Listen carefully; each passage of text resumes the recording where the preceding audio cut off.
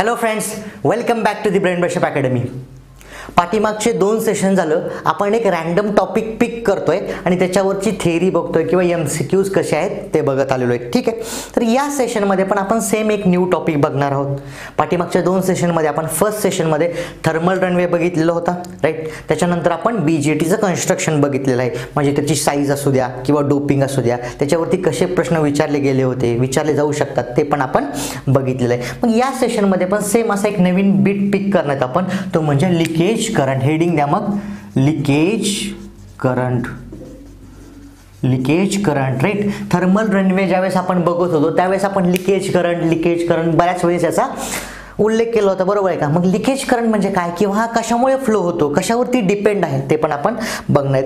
Leakage current आहे तो normally minority charge कॅरियरमुळे flow होतो. काय? Minority charge कॅरियरमुळे, right. हे जे आपले अॅनालॉग डिव्हाइसेस आहेत, म्हणजे BJT असेल, डायोड असेल, हे जे डिव्हाइसेस आहेत किंवा सेमीकंडक्टर डिव्हाइसेस, याच्यामध्ये लिकेज करंट जो आहे तो नॉर्मली मायनॉरिटी चार्ज कॅरियरमुळे प्रोड्यूस होतो, राईट. मायनॉरिटी चार्ज कॅरियरमुळे, म्हणून यालाच मायनॉरिटी कॅरियर करंट असंही म्हणतात, राईट. याला आणखी काय म्हणतात, तो minority carrier current. Minority carrier current भरपूर नाव आहे त्याला, किंवा याला आपण BJT मध्ये बघितलं असेल तुम्ही, रिव्हर्स सॅच्युरेशन करंट म्हणतो BJT मध्ये. याला आपण रिव्हर्स करंट पण म्हणतो, रिव्हर्स करंट किंवा simply reverse saturation current. Reverse saturation current BJT मध्ये म्हणत होतो आपण रिव्हर्स सॅच्युरेशन करंट, IS. याला IS किंवा I0 ने सिम्पली डिनोट करतात, I सफिक्स 0, I0. ठीक आहे, म्हणजे काय, पॉप्युलर नेम याचं लिकेज करंट आहे. लिकेज करंट आहे नॉर्मली मायनॉरिटी कॅरियरमुळे फ्लो होतो. मग तुम्ही बघितलं असेल, राईट, आपण BJT मध्ये बघतो किंवा डायोडमध्ये बघितलं असेल, राईट. डायोडमध्ये काय हो, तर सपोज N टाईपचं सेमीकंडक्टर असेल किंवा N टाईपचा स्लाइस असेल, तर याच्यामध्ये जास्त काय असणार, तो जास्त इलेक्ट्रॉन आणि कमी होल. इलेक्ट्रॉन हे मेजॉरिटी चार्ज कॅरियर आहेत, होल्स हे मायनॉरिटी चार्ज कॅरियर आहेत. म्हणजे मायनॉरिटी चार्ज कॅरियर ज्यावेळेस असणार आहेत त्यावेळेस डिव्हाइसमध्ये नॉर्मली रिव्हर्स करंट किंवा लिकेज करंट फ्लो होणार आहे, राईट. डायोडमध्ये आपण डिटेलमध्ये बघितलं होतं की कसा लिकेज करंट फ्लो होतोय, बरोबर आहे, किंवा reverse current, right.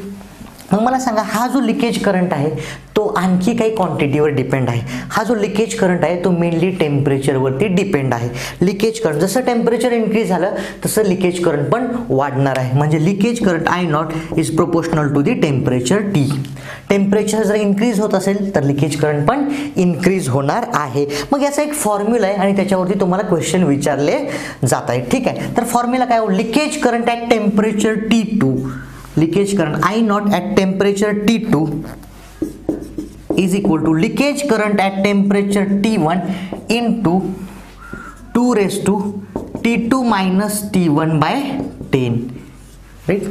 Leakage current at temperature T2 is equal to leakage current at temperature T1 into 2 raised to T2 minus T1 by 10. हा खूप इम्पॉर्टंट फॉर्म्युला आहे, तुम्हाला डायरेक्ट आजकाल याच्यावरून क्वेश्चन विचारले जात आहेत. ठीक आहे, सांगतात की at temperature T1 leakage current हा आहे, तर at temperature T2 leakage current काय असेल. ठीक आहे, leakage current at temperature T2 is equal to leakage current at temperature T1 into 2 raised to T2 minus T1 divided by 10, right.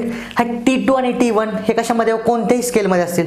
Normally हे आपल्याला Celsius स्केलमध्ये दिले जातात. ठीक आहे, नॉर्मली सेल्सिअस स्केलमध्ये T2 आणि T1 यूज करतात. कोणतीही स्केल असू द्या तरी काही फरक पडणार नाही. ठीक आहे, तर बघूया मग आपण, किंवा याच्यामध्ये T2 is greater than T1 and temperature is normally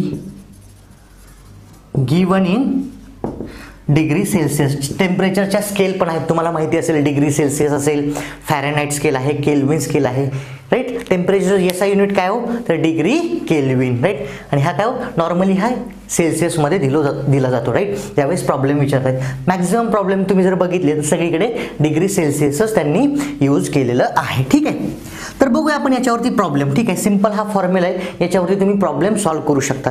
आणि हा जो लिकेज करंट आहे, leakage current suppose 1 degree centigrade temperature increase झालं 1 डिग्री सेंटीग्रेड तर जवळपास 7%ने इन्क्रीज होतो 7%ने इन्क्रीज होतो राईट. हे एक्सपेरिमेंटली फाउंड केलेलं आहे. कसं आहे हो एक्सपेरिमेंटली फाउंड केलेलं आहे.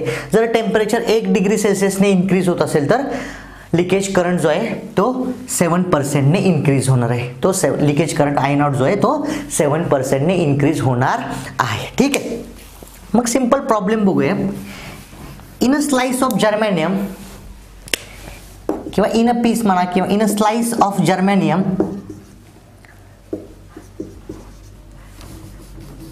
at 10 degree Celsius leakage current is 5 microampere 5 किंवा 6 microampere. find leakage current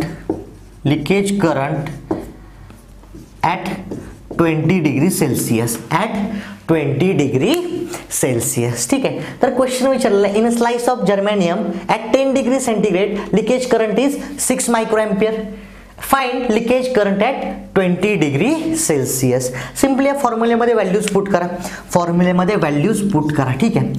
तर leakage current at temperature T2 leakage current at temperature कोणत्या 20 डिग्री सेल्सिअसला मला पाहिजे आहे.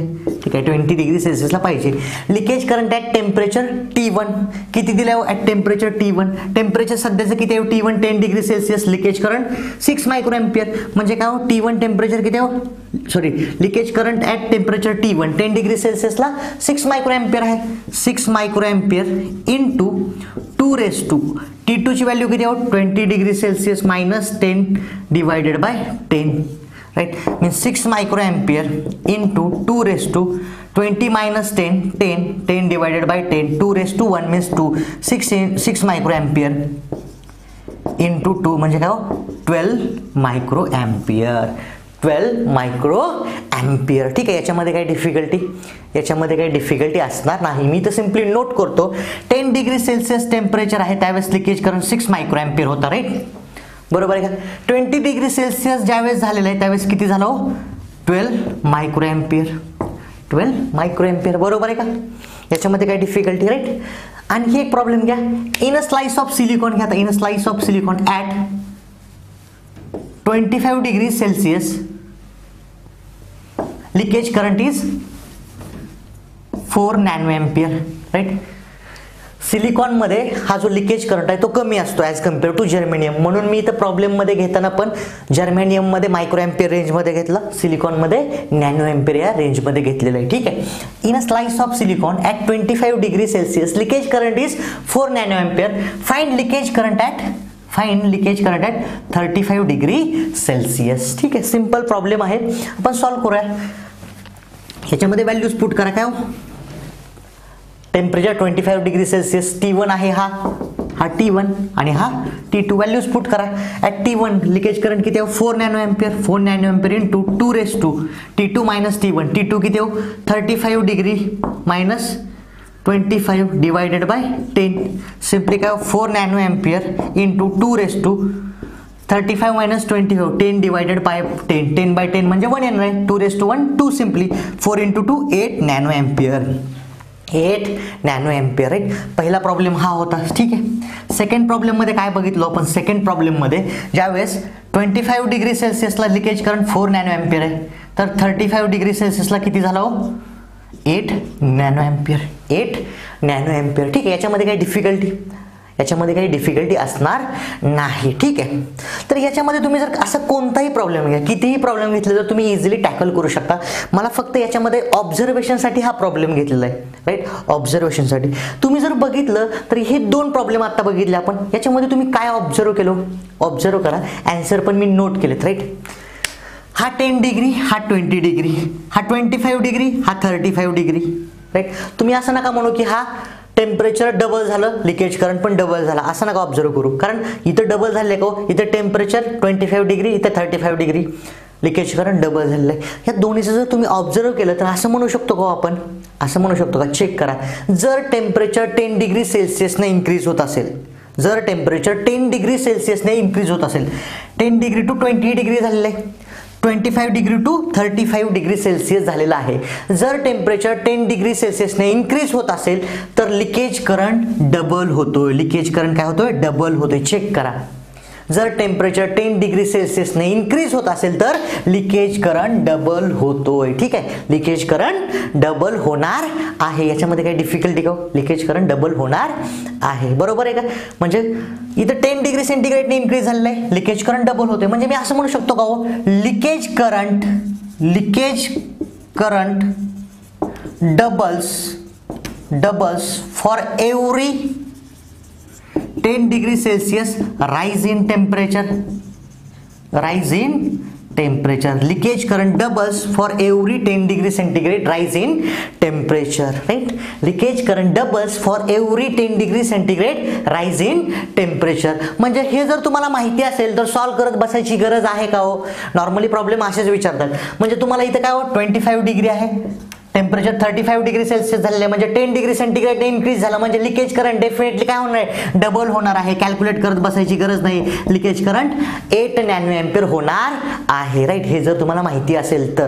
जर समजा इथं 25 आहे, इथं 30 दिलं असतं, इथं मात्र तुम्हाला कॅल्क्युलेट करावं लागलं असतं. ठीक आहे, कॅल्क्युलेशन काही डिफिकल्ट जाणार नाही. पण नॉर्मली तुम्हाला असेच प्रॉब्लेम विचारले जातात जे की कॉन्सेप्च्युअल आहेत थोडेसे, किंवा तुम्हाला पेन पेन्सिलची गरज लागणार नाही. ठीक आहे, बरोबर का? Leakage current doubles for every 10 degree centigrade rise in temperature.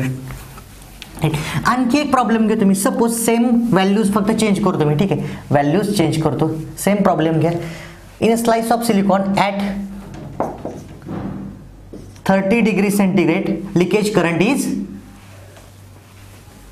10 nano ampere. Find leakage current at 60 degree Celsius. ठीक आहे, मग तुम्ही कॅल्क्युलेशन करत बसायची गरज आहे का हो? कॅल्क्युलेशन करत बसायची गरज आहे का? कॅल्क्युलेशन फॉर्म्युला यूज केला तर आन्सर बरोबरच येणार, आन्सर मध्ये चुकणार नाही. पण तुम्हाला माहिती आहे की जर 10 डिग्री सेंटीग्रेडने टेम्परेचर इन्क्रीज होत असेल तर लिकेज करंट डबल होणार आहे. इथे 30 डिग्री सेल्सिअसला टेम्परेचर किती हो? 30 डिग्री सेल्सिअसला लिकेज करंट किती हो? 10 नॅनो एम्पियर आहे. मला 60 डिग्री सेल्सिअसला विचारलेलं आहे. 60 डिग्री. मग हे कॅल्क्युलेशन करत बसणार आहे का मी फॉर्म्युला यूज करून? बिलकुल नाही. सिम्पली का हो, 30 डिग्री आहे, हा 60 डिग्री आहे. 40 डिग्री सेल्सिअसला किती बनणार? 20 नॅनो एम्पियर होणार आहे. कारण leakage current doubles for every 10 degree centigrade rise in temperature. 50 degree सेल्सिअसला किती होणार हो?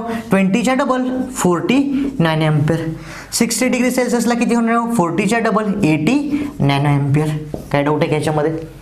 इझिली तुम्ही कॉन्सेप्टनुसार सॉल्व्ह करू शकता. 30 डिग्री सेल्सिअसला 10 नॅनो एम्पियर असेल तर 40 डिग्रीला 20 nano ampere, 50 degree सेल्सिअसला 40 nano ampere, 60 degree सेल्सिअसला 80 nano ampere, right? कारण 10 डिग्रीचा डिफरन्स आहे, 10 डिग्रीचा डिफरन्स आहे. म्हणजे काय हो, हा लिकेज करंट डबल होत जाणार आहे. याच्यामध्ये काही डिफिकल्टी आहे का हो? इझिली काय, leakage current doubles for every 10 degree centigrade rise in temperature. आणि दुसरा एक पॉईंट आहे, जर समजा टेम्परेचर 1 डिग्री सेल्सिअस इन्क्रीज होत असेल तर लिकेज करंट अप्रॉक्सिमेटली 7% इन्क्रीज होणार आहे. ठीक आहे, हे बघितलं आपण लिकेज करंटमध्ये हा जो प्रॉब्लेम आहे किंवा हे जे फॉर्म्युले आहेत याच्यावरती तुम्हाला आजकाल प्रॉब्लेम विचारले जात आहेत. ठीक आहे, त्याच्यामुळे हा पण एक इम्पॉर्टंट पॉईंट आहे. तर या सेशनमध्ये आपण इथंच थांबूया. नेक्स्ट सेशनमध्ये असाच एक आपण नवीन बीट घेऊन येऊया. ठीक आहे, तर थँक्यू सो मच.